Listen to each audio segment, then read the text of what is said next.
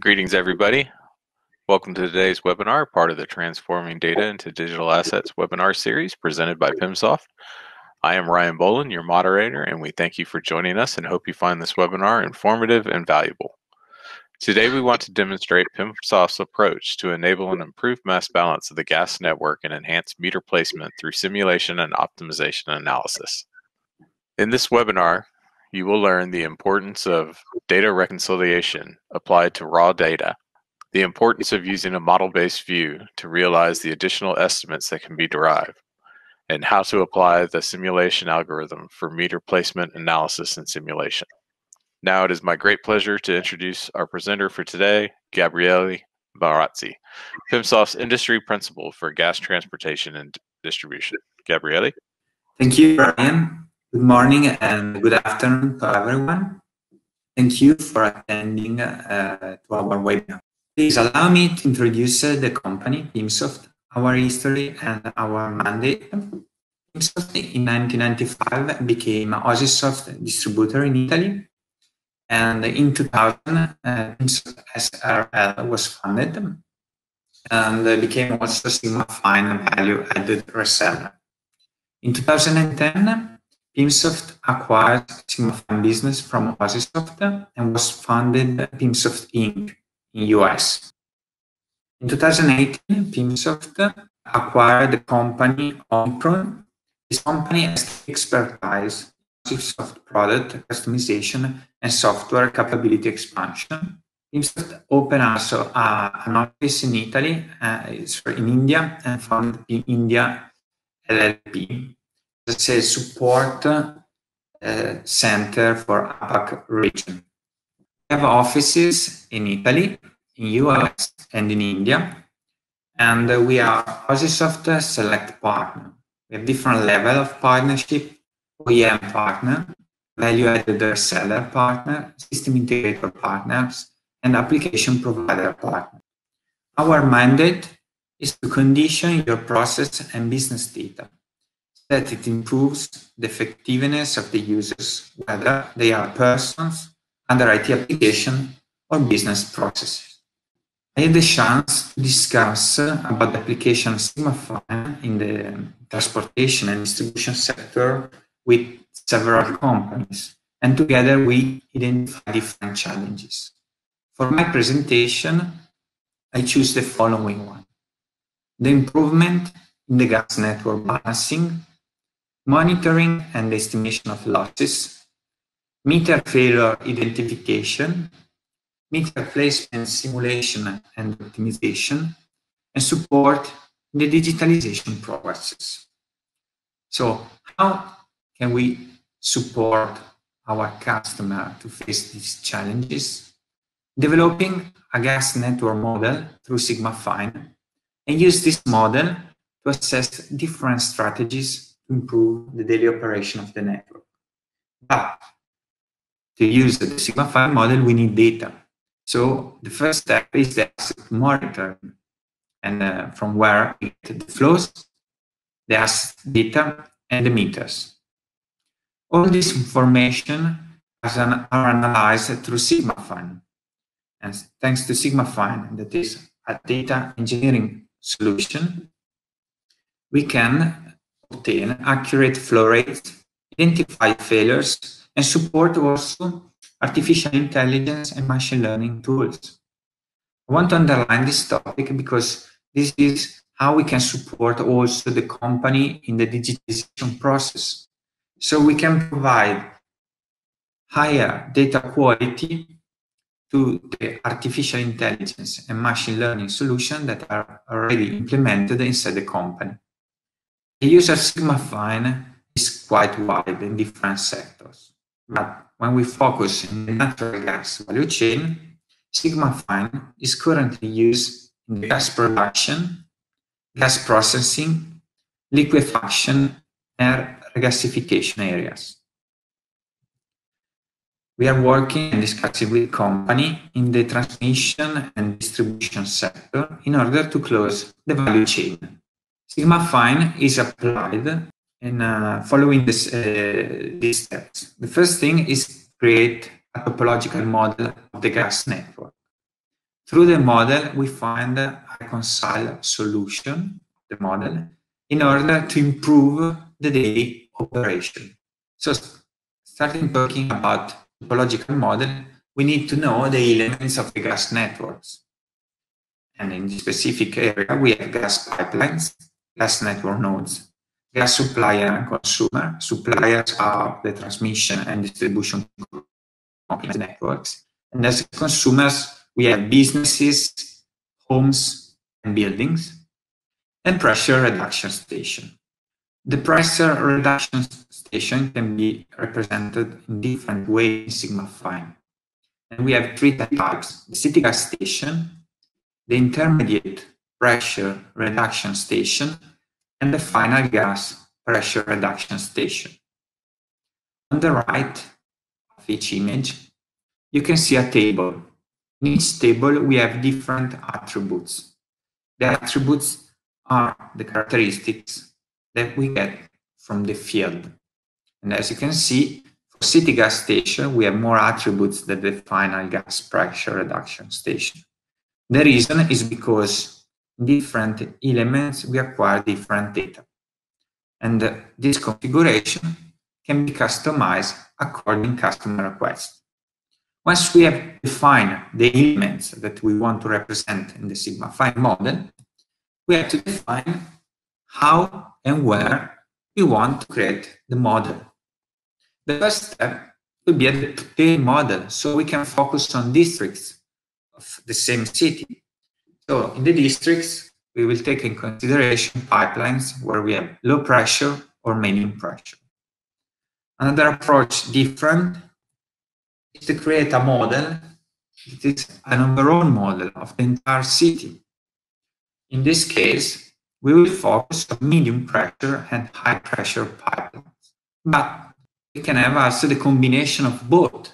So the customer can decide to start defining and creating detailed model on districts, run the analysis, and once I have the reconciled value, I can upload my reconciled value inside my overall model. So when I will run the analysis on the overall model, we'll get the reconciled value from my district models and the data from the field. It will be a combination of both. Then the gas network models requires knowledge about the gas consumption of various users for its calculation. So for sure, in my gas distribution network, we will have fiscal measurements at city gate level and at home and business level. But more and more companies have started a campaign to install new fiscal measurements on their pipelines. So they're starting to be ready to analyze the data, and then this data can be implemented in the Sigmafine model for network balance. At the moment, the companies are applying the following balance equation. So the input minus the gas consumption minus the output give them a result that is different from zero. The question is, why do we have an imbalance? Discrepancy can be due to metering failures, theft or illegal connection, or losses. The Sigmafine balance equation will be similar to the previous one, will be input minus gas consumption minus output, but the algorithm put this equation equal to zero. The question in this case could be, where is the imbalance that we identified in my previous analysis? The imbalance through Sigmafine is distributed to each single measurement point of the network. So to my meters, but I'm doing this distribution, taking consideration the different characteristics of each single measurement point, like tolerances. Now we can see a part of a bigger model, a possible representation of my model. And we have measure value in white, reconcile value, so the user opening Sigmafine can have this view and have all this information. Another important thing, we can calculate the unmeasured flow rate.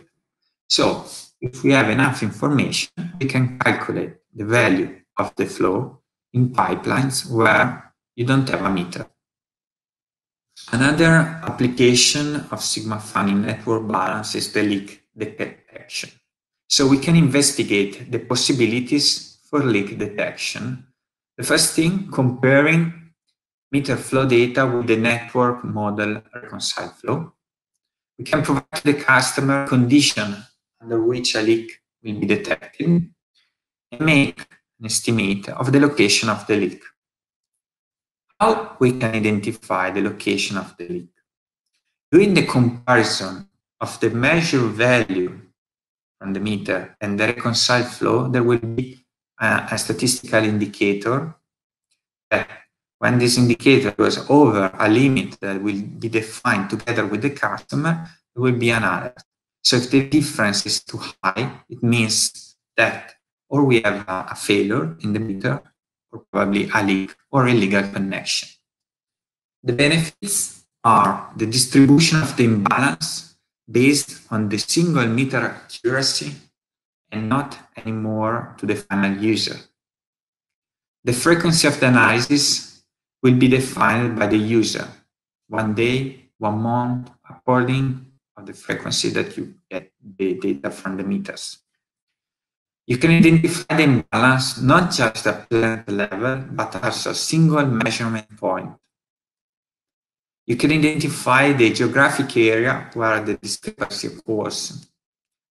It's possible to estimate their measured flow rates, supporting leak detection, and we will have in the end financial and environmental benefits. From financial point of view, a better management of your network, the identification of a failure or a leaks or illegal connection for sure will help the company to save money. And also from environmental point of view, if I identify the leaks, and of course, for sure the quantity of gas that I release in the atmosphere will be lower with a better environmental impact. The second analysis is called meter placement analysis. As you know, models can generally be improved by adding more measurement data obtained by meters. The goal of the meter placement is to place the meter at the best location to determine the flow of the network as accurately as possible. The sensor placement algorithm can cope also with existing sensors. So we can start from the point that you are. And for example, in this case, identify 3 different types of meter. Here is changing the color, but in the reality, you can think a different meter with fiscal meter, not fiscal meter, with different tolerances and different prices. And then we have 4 types of meter that are the fiscal meter that we have at the end user level. As you can see, the configuration can change. And also you can have a redundancy in a gas reduction station, city gas station, you can have double meter, 1 fiscal and 1 non-fiscal meter. So the results can be combined together. This is an example. So we have at the bottom the cost of the meter and compare with the data quality. We can identify the solution with low cost, but also with low quality, data quality. Or we can find another solution, configuration of my meter with high cost and high data quality. Or we can find also the best solution that allows me to have the higher data quality at a lower price. The benefits are the identification of the model solvability, the evaluation of the redundancy of the measurement points, the simulation of the meter positioning to identify the best configuration that will support the model to have the highest data quality, a new analysis based on cost and benefits, and economic savings. So I can test in my model in order to optimize my investment. So what I want to underline here is that when you will define in the future, if you decide to use this approach through Sigmafine, the definition of the location of the smart meter won't be based just on engineering and production and technical point of view, but also from the data quality point of view. So the configuration that I will define to my algorithm will allow me to produce data with higher data quality. In conclusion, we can run an analysis in near real time based on validate and reconcile data. It can be automatized, and the reconciliation period can go from monthly to daily to hourly. We can expand the Sigmafine functionalities, so we can estimate the measure flow rate, monitor and estimate losses, meter placement simulation and optimization, identification of meter failures, but also we can perform engineering calculation. Sigmafine system is very flexible, so you can implement it inside engineering calculation that can fulfill your needs. We can integrate the results with dashboard and reporting that you have. So maybe now you're doing your mass balance through Excel. With Sigmafine, the results that you achieve, you can share it with other IT platforms like Power BI, Tableau. And in the end, the scalability of the system, so you can start with a model with 250 elements and then go up to 25,000 elements. So we can customize the model according to your request. Thank you, everyone. Jason Gabriele. We have a few questions queued up. I'll go through them one by one. First question. Can I give low and high limit of reconcile value in Sigmafine? E.g., I don't want my Sigmafine model to reconcile certain meters beyond certain hard limits. Configuration parameter and Sigmafine attribute.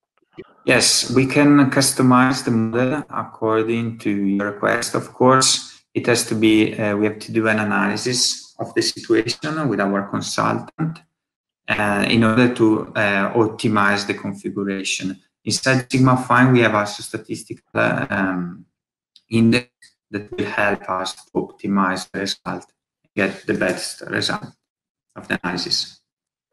Why does Sigmafine model reconcile the meter to negative value to balance the model? Yeah, this is a good question. So I'm going back. So here, I'm sure you saw this one. We see here negative value because we set up the flow in this direction. So simply, with minus value is because the flow is in this direction. So it starts to identify the direction of my flow inside my pipeline.